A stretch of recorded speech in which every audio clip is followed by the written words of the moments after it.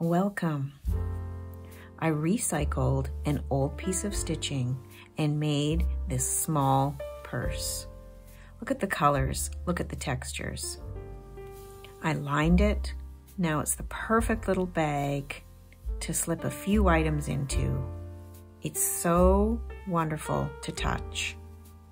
So join me step by step as I take an old piece of stitching and give it a new life.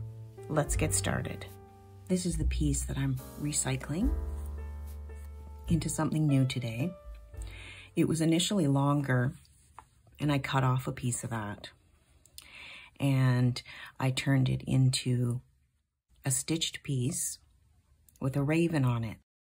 And I'll link to that video if you want to see what I did there. And this is the piece that's left over from that. This was one of the first pieces that I made experimenting with slow stitching. And it was a cozy for a planter. And it's been in the bottom of a drawer in my studio for a while. So I used one section of it, and I have this section of it, and I'm thinking it's about the right size to maybe make into a little bag. So there's a couple of things I want to do to it before I make it into a bag. You can see I've folded under and stitched this one end. This is where I cut the other end off, so it's raw. I had made some little notches here that I think I'm going to take out that I don't need. And when I look at this piece, it reminds me of the bag that I made recently. And if you want to see the full process of creating a rectangular piece of slow stitched fabric that can then be turned into a bag, check out that video. It's a long video and it goes into detail in the process. And one of the things I notice when I look at this piece that's not part of my practice now is leaving these edges of the little scraps of fabric raw. I can see here I stitched around it, and here but there's a lot of pieces that are raw, and I don't do that anymore. I feel like it makes the piece more complete looking and more durable to stitch the edges. I also have another video. It's a quick tip video on how to secure down edges of fabric. So you can also check that video out. So I'm really referring to 3 different videos that cover getting to this point. So check those out. But in this piece, I'm looking at what I have. This is more of a reclaiming and upcycling an old project and making it into something new. So I'm going to remove these black knots, and I'm going to do a little bit more stitching around the edges in some spots. The other thing I want to do is I want to add a lining. When I make it into a bag, I'd like it to be lined. And so I looked in my stash of fabrics and I found this piece of orange, which I thought was a nice match. And it seems to be a nice size to use for this project. So first I'm going to do a little bit of bending and repair. Then I'm going to cut this piece of fabric and I'm going to attach it to the inside, then make it into a little bag.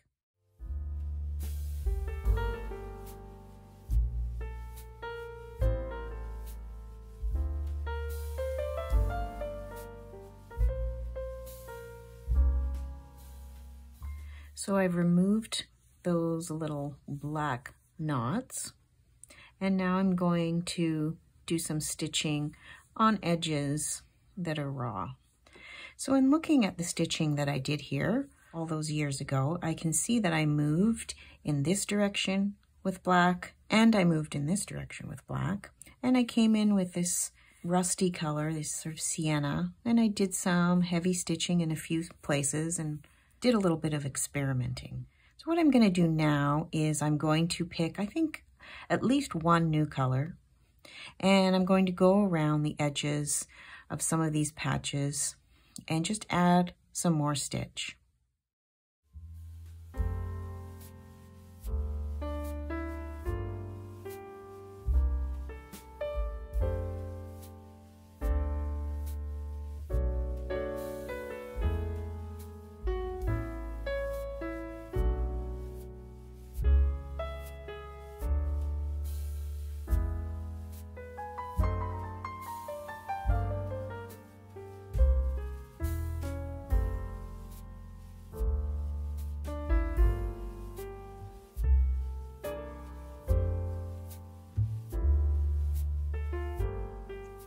So I'm using this sort of pinky red color,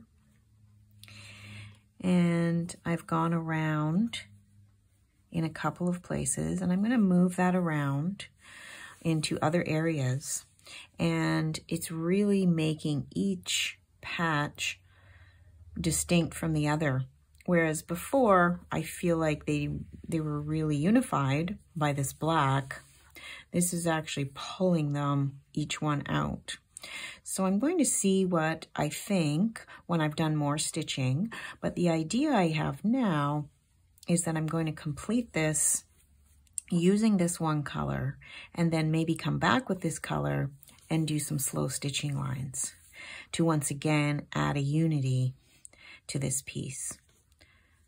So for now, just more of these straight stitches, not worrying about being precise around each separate patch. So now that I've added this sort of pinky red color in some spots, I'm thinking about the stitches I wanted to add to unify it. I'm thinking about the construction of the bag and trying both ways that I could possibly make it with something like this.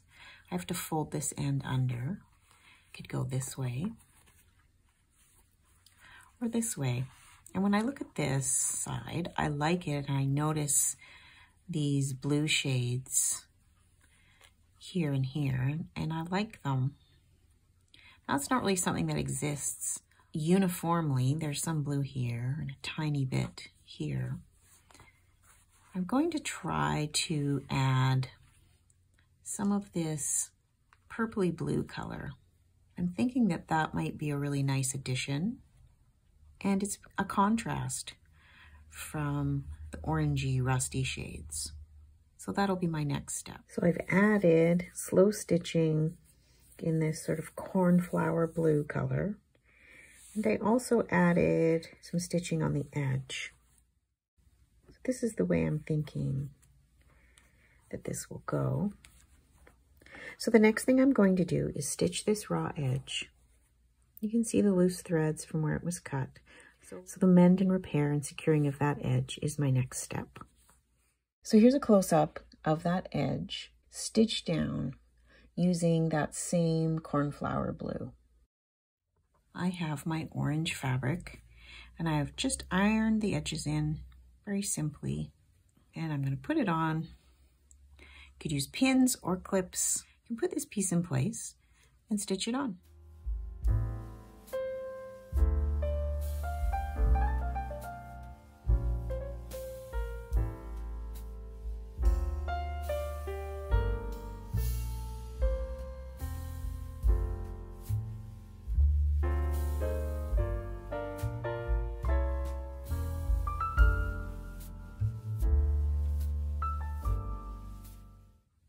So my lining is stitched on, and the front is completely stitched with this blue. So now it's time to turn it into a bag.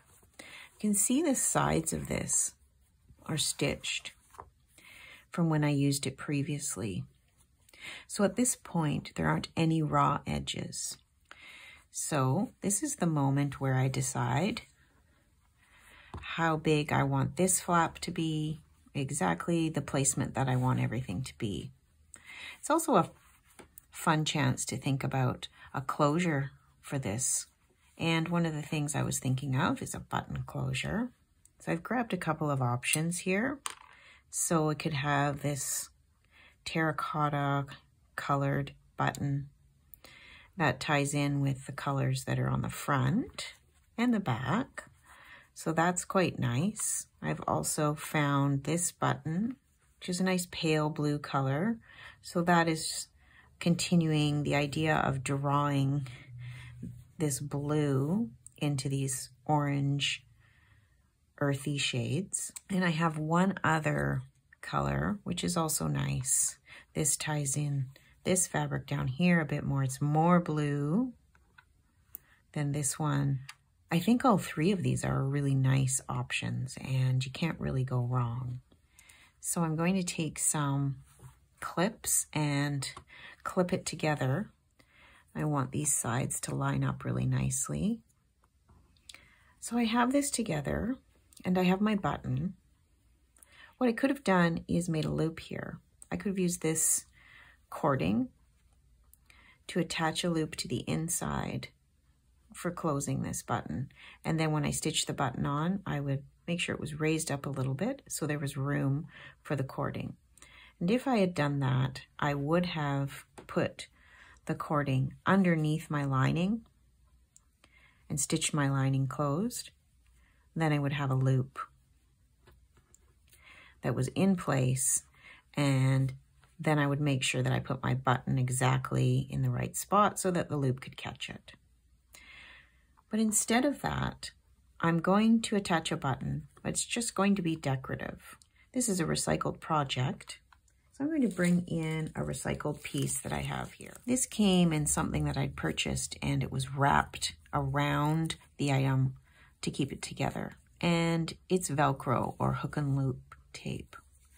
So the majority of it, it has a buckle on the end, and the majority of it is the soft and fuzzy side.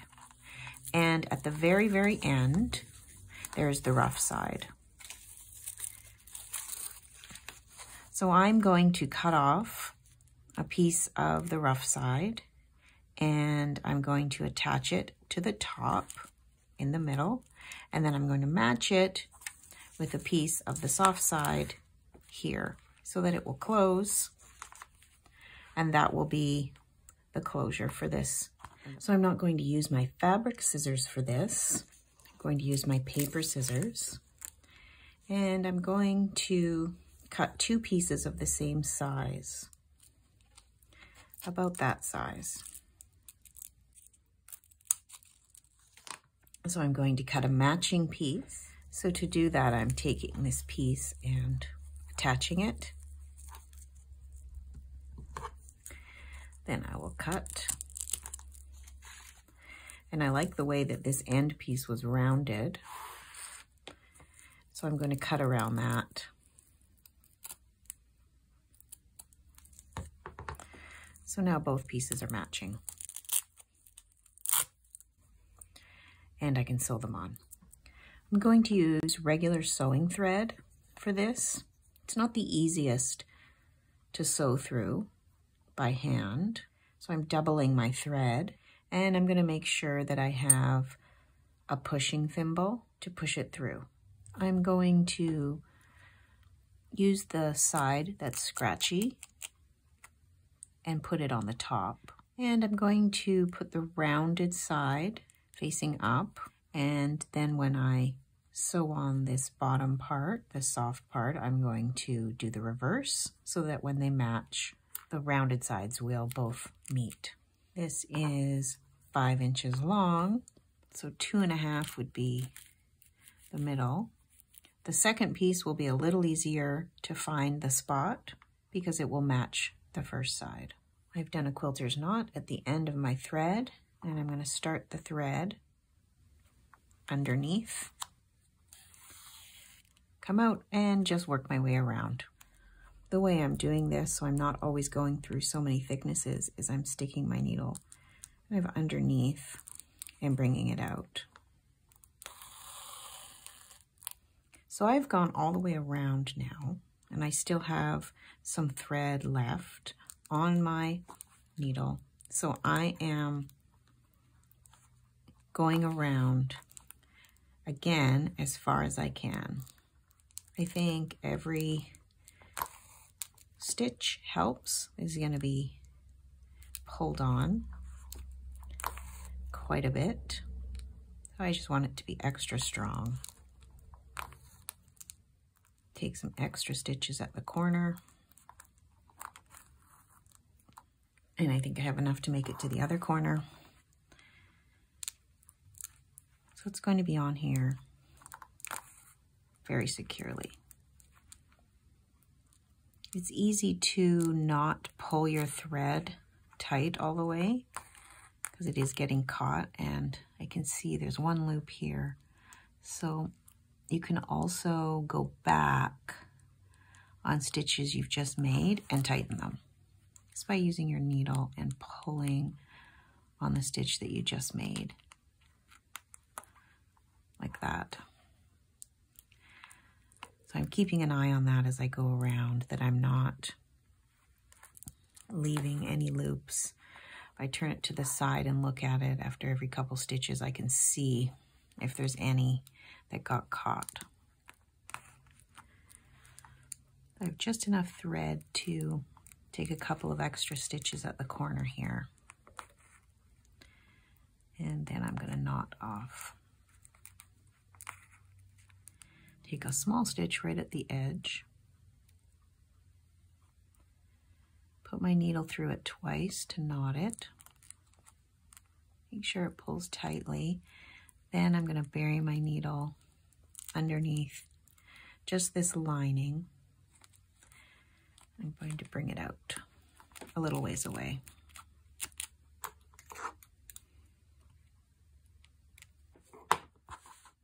There it is. It's not perfectly straight because it does shift a bit. And now I just need to do the same thing on the other side. So it looks like I want it just a hair off of the lip here, which is perfect. So I'm going to stitch this piece on right here. The loopy side, this softer side, is just slightly easier to stitch into. Very, very similar. And I'm doing the same thing where I'm going underneath, and each time I stitch, I'm tugging on it and making sure that it's pulled all the way through and I don't have any loops sticking up. So it really is a slow, fiddly process. The nice thing about using this polyester sewing thread is that it's very strong. You really can give a nice tug at the end of your stitch and be confident that your thread is going to stay strong and not break. So there we have it, Velcro closure. I can choose to put my button here or here, either one. I could even put 2 buttons if I wanted, or even 3.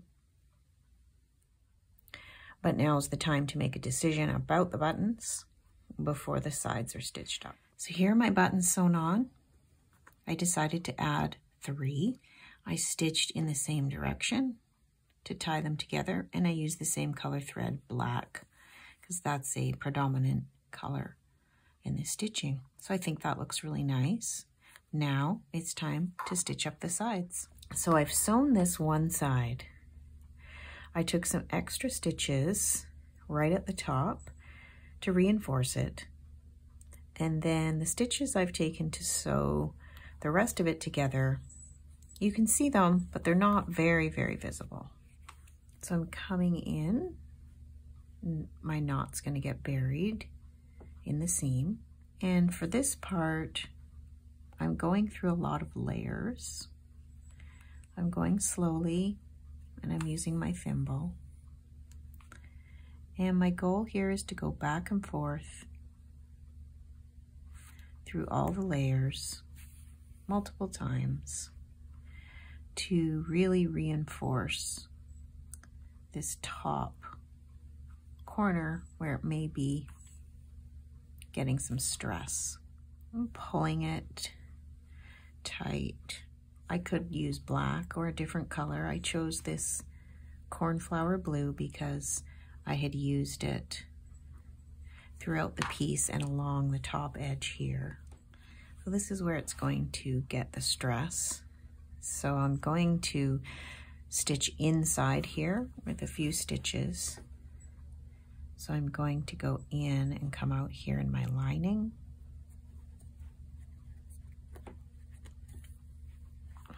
And then go in here through this lining and push all the way through. That's very, very thick. So I'm going to use my thimble to push it. It's quite difficult. And then I've got my needle puller here to to help me pull that through. And then one more time. So that feels like it's sturdy. And now the stitches that I take are going to be smaller and more hidden. So the stitch I'm using here is kind of a cross between a ladder stitch and a mattress stitch. I'm going back and forth. My goal is to connect the two sides. It's very thick, so a lot of times I'm taking one stitch through half of it, coming out the middle, and then going into the other half. And that's really because it's easier on my hands. And working this way, it ends up that just a very small stitch shows on the outside, which is fine. My goal isn't to have these stitches be visible or invisible. I'm really just doing what works to connect both sides. And I'm going to work this way all the way to the bottom.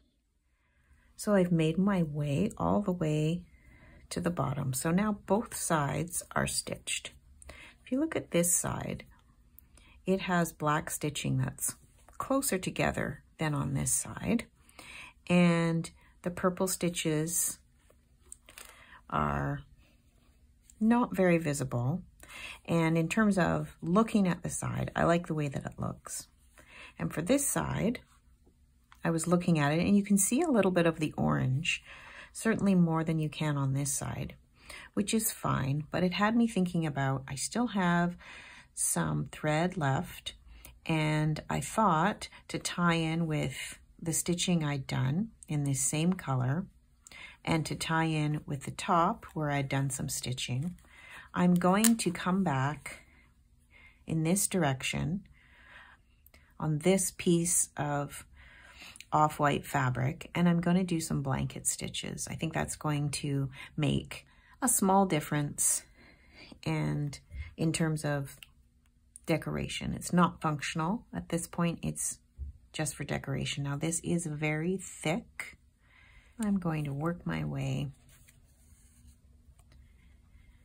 to here. So these extra stitches are going to be on half of one side,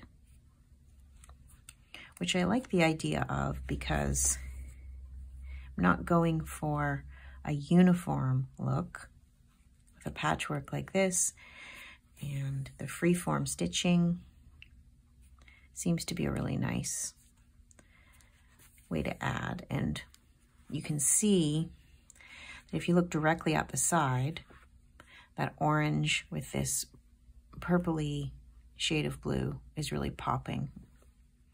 So the idea is that looking at this piece from all different angles, there'll be something interesting to look at and see. So I stitched here and I stopped here, and I still had some thread, so I decided to come up and stitch along this part to add that color. So when you close it, it's almost like this color meets. So both sides are now stitched closed. This is so nice to hold. I'm so pleased with the way this has turned out. The Velcro makes for a really secure closure. The lining gives it an extra bit of a luxurious feel. It's the perfect size to put a few things into. It's a beautiful little bag made from recycled materials. It feels really good to use old materials and make them into something new and give them a second life.